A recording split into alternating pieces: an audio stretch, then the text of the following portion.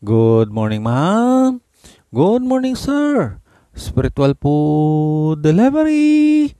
Our spiritual food menu for today is taken from the book of Psalms chapter 9 verse 1 and 2. I will praise thee, O Lord, with my whole heart. I will show forth all my marvelous works. I will be glad and rejoice in thee. I will sing praise to thy name, O thou most high. Kalabanan sa sini nga panag-on nga may ara tawo nga nakahibalo nga may Dios sa sini nga kalibutan, pero gina-reject nila ang pulong sa Ginoo. Hindi makahibalo mag-worship sa aton Ginoo. May ara man tawo nga naga-worship, pero sa mali nga pamaagi naga-worship sila sa rebulto, kag ina ginakaugtan gid sang aton Ginoo. Kag sa aton naman nga mga Kristohanon, sa aton pag-insindi nga misguided lang gid sila, or we don't know what or how to worship God and God alone. So ang aton nga topic nga pagaistoryahan sa siningation about thank God. Psalm chapter 100 verse 4, enter into his gate with thanksgiving and into his courts with praise. Be thankful unto him and bless his name. I will give thanks to the Lord. The King James Version uses the word praise. The most other translations say give thanks. The Hebrew words means to acknowledge God for what he has done. Thus many translations render it give thanks.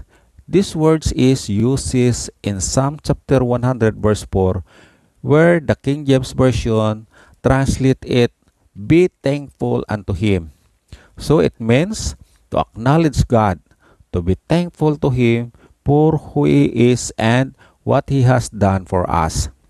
Sang Old Testament time, sang ginalagas ni King Saul si King David tungod sang iya kahisa kag kaakig kay David.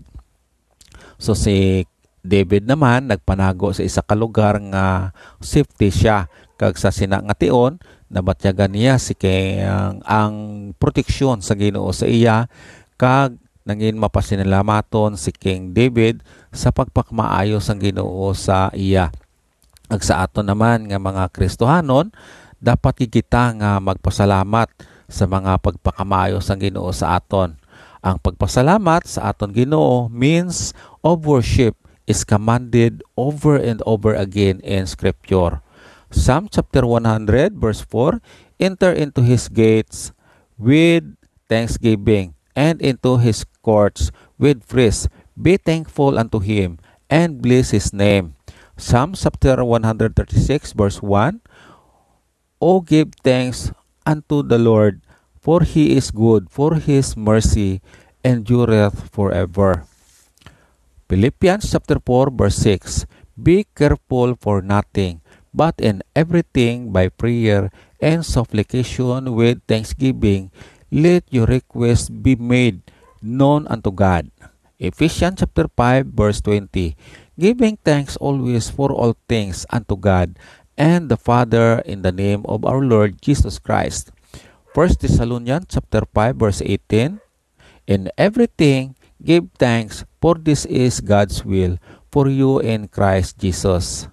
In every chapter or every verses in the scripture, when tells us to worship God by giving thanks is so important, is that is helps us to elevate God over our circumstances. Most people are only happy as their circumstances dictate. But when we know the Lord, we always have something we can thank him. It is one of the greatest ways we can worship God. Thank him even in our most dire circumstances. And the things is, if you are a Christian, you always do have something to give. Thank God for even in your worst situation here in earth. If you know Jesus Christ, our Lord, Savior, and Lord, Ephesians chapter 1 verse 3 says, you have being blessed with every spiritual blessings in the heavenly places. Hope you find our spiritual food so tasty. Till next time, your delivery man, Brother Jesse Miranda. Don't forget, God loves you. God bless.